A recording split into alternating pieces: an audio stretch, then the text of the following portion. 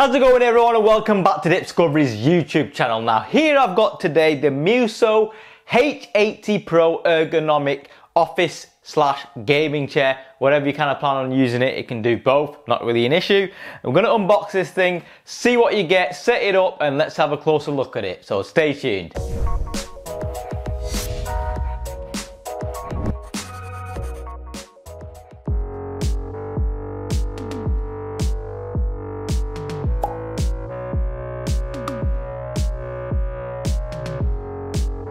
Alright folks, so once you've unboxed everything, I do recommend double checking the bottom of the box to make sure if there's any loose bolts that might have come out from their packaging and then just rolling around in the box. It's always good to check that just in case, but check all that, take all the components out of its wrapper, get them all laid out, and just double check there's nothing broken or you're not happy with anything, you might sort of have some damage on it, and then you know to report that to Musso when you get it, to avoid any disappointment. So make sure you do check all the components and make sure everything's there. Now to check if everything's there, it comes with a nice big handly assembly guide. Check that out, H80, and what it does is it tells you how to use the chair on the back, all the features, and it also has on the front there, well, back to front, what have you, all the instructions on how to set up this chair. So it tells you absolutely everything to do, step by step. So there's 11 steps altogether. The recommended weight is 150 kg, no greater than that, to use the chair effectively, or it might risk damage.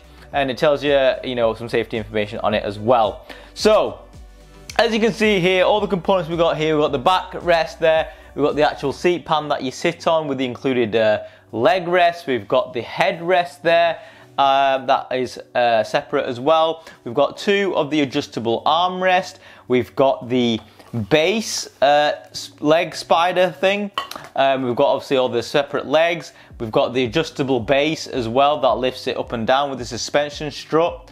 We've got all the wheel casters, and we've also got a bolt pack with a tool to help you get the thing set up and get it all built. So it includes the tool with you, so you don't have to have any special tools. It comes with everything you need, and you've also got the bolt pack with all the bolts in there. So double check everything, make sure you have all the bolts, because if you are missing something, you might not be able to finish the build, and you'll have to report that to Musso so they can send you out some spares or a replacement. Now let's get this thing built and check it out.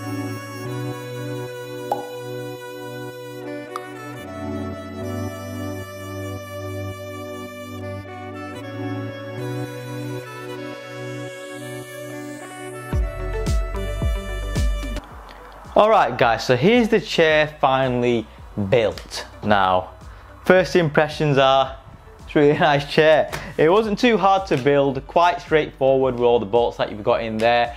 I've got a electric screwdriver, which kind of helps because I've got the right bit, and it just means you don't have to twist as much using the tool, but you can do the whole thing with the tool. You just might get a bit tired, but you can easily put the thing together following the in-depth instructions. It's relatively straightforward.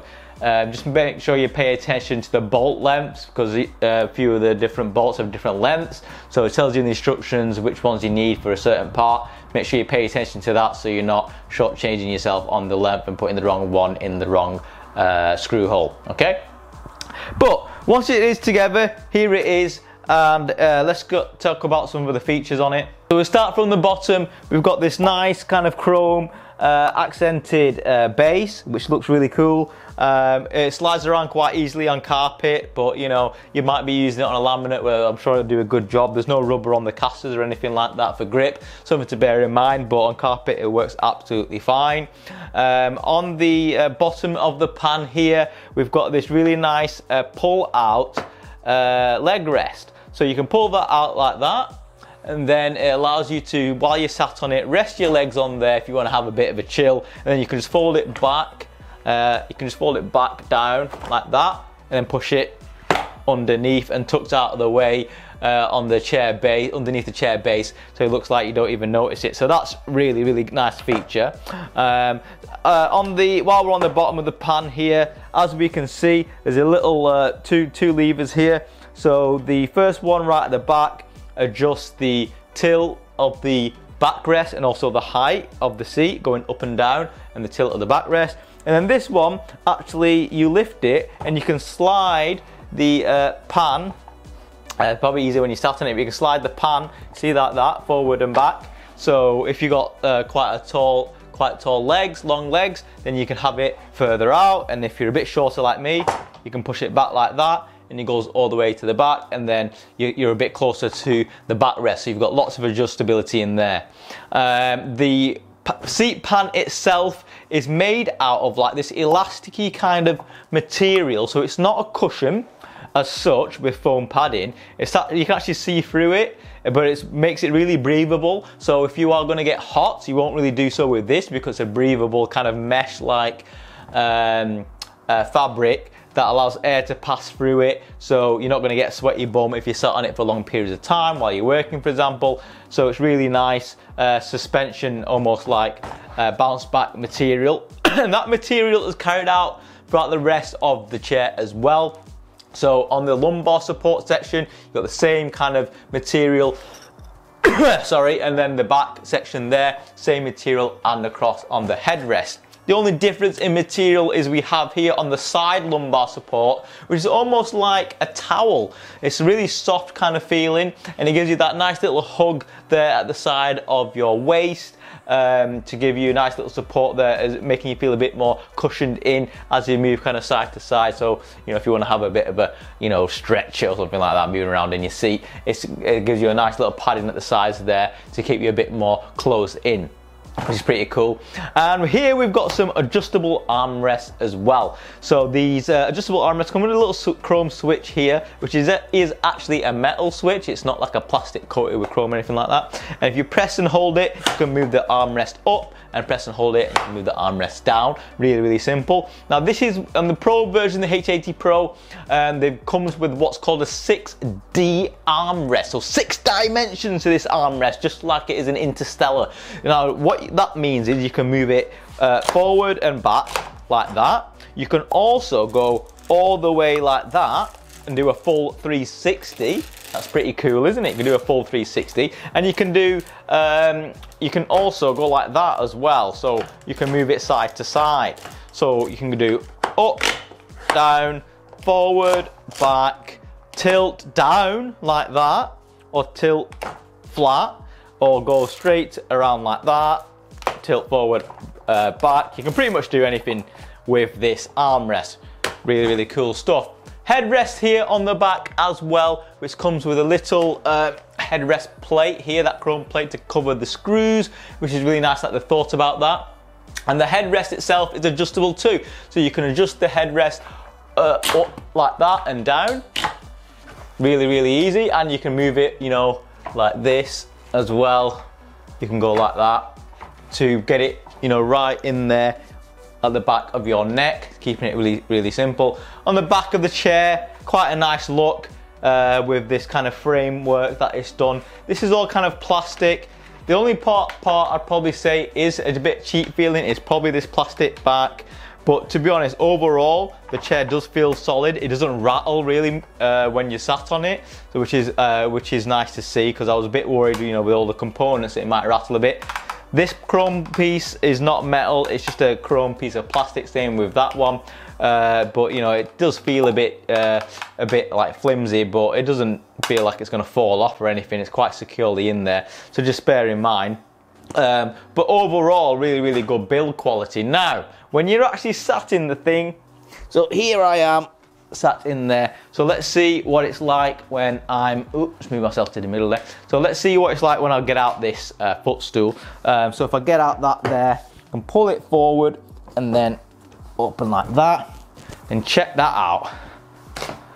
You know, I'm chilling.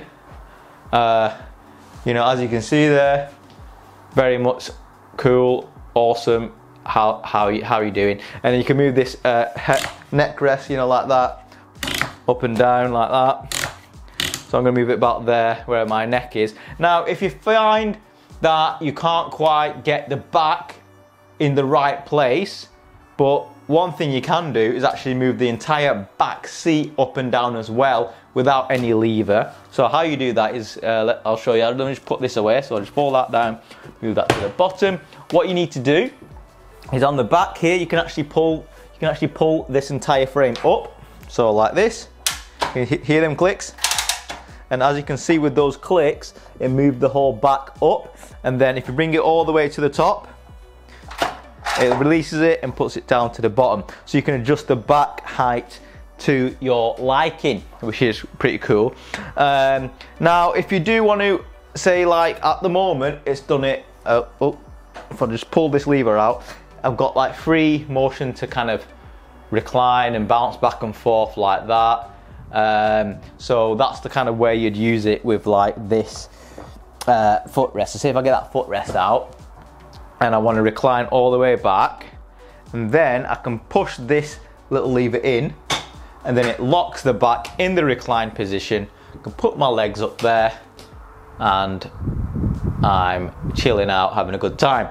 Now, and then of course, if I want to put this back, I can pull that out, and then it's back in its upright position.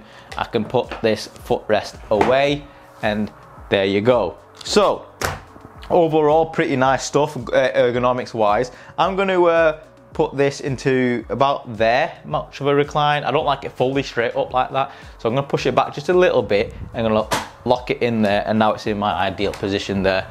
And then I'm going to get this headrest about there. That's about right, and it's fully resting my neck. Pretty cool, hey? Now, these armrests are quite good in that, you know, there's lots of adjustability in them in terms of height, you know, and depth. So if you are at a desk and you're trying to get the thing underneath your desk, or you might want it over your desk, you've got the option to kind of, you know, move it up and down. Of course, you can pull the entire chair up and down by pulling that lever up and then, you know, standing up. Obviously, you want both feet flat on the ground, so you can pull it down like that, and then you're back in the lowered position. So you've got that option too. So yeah, these 4D armrests, there's lots of things you can do with them. One of the features that I'm not really happy about is the armrest, you know, having on the back, say if you're leaning on it like this, it kind of flops down because that's one of the adjustabilities. And to be honest, I don't really see most people using it in that slanted angle. For me, I don't think that's an often use case. I've never been like, I don't see where that would be comfortable, like having it slagged down like that. And unfortunately, there's no way that you can lock it in this position. So you can, you're always kind of be like that, maybe if you're leaning like that. So that's one of the things that the 6D armrest does. But you can say adjust this forward and then lean on it like that, or you can move it completely that way, and then if I'm leaning there, it's not gonna fall down because obviously the rock is in the other motion, but it will fall down like that if I pushed on there. Do you know what I mean? So I'm not too keen on that kind of movement. I think it's a bit pointless. I don't really see who would use it, who would use that particular feature, but it might be something that you'd like, but that's not really something for me. I find it quite annoying, really. So I'm probably going to leave it more like there, where it's a bit more further back, and I can get a bit closer to the desk then. Like there. Get a bit closer to the desk and you can do your typing away, and then these things won't fall down. So that's a bit more secure with them further back. And that's pretty much it, really. I think that's about it. I mean, the seat itself has got some nice buoyancy to it, even though it's not really got a cushion, it's got that suspension. This is the kind of design that you typically see in wheelchairs, where they, you know, they need to be breathable. There's someone sat in it for a long period of time. You know, it contours to the shape of your body. And it does a really good job with that. So overall, I really do like this chair. This is the grey version. They do it in a black as well. Some variants come in a white, I think. The grey is like a bit of an in-between. Pretty nice stuff. And that's pretty much wraps it up. If you do want to buy it, there's a link in the description where you can go through to it and have a look at the product page. It does come in quite expensive. However, for the features that you get, I think it's quite competitively priced compared to some other brands. It's much better than buying one of these gaming oriented chairs where they just look like a Sparko race seat, which are really, really bad for your back and your posture over long periods of time because they've got zero adjustability in them. This thing's got loads. This is a proper ergonomic chair, and you're getting quite good value for money considering how much things you can actually adjust on this thing and the build quality. And the shipping was really quick too. It came really, really quickly, about 2 days, I think. So well recommended and easy to put together. So thanks Musso for sending me this chair. If you have any questions, please drop it in the comments and tell me what you think about the chair. If you need any advice on what any aspects of the chair of my kind of thoughts, I've already kind of gone through it. But thanks for watching my video and I'll catch you on the next one.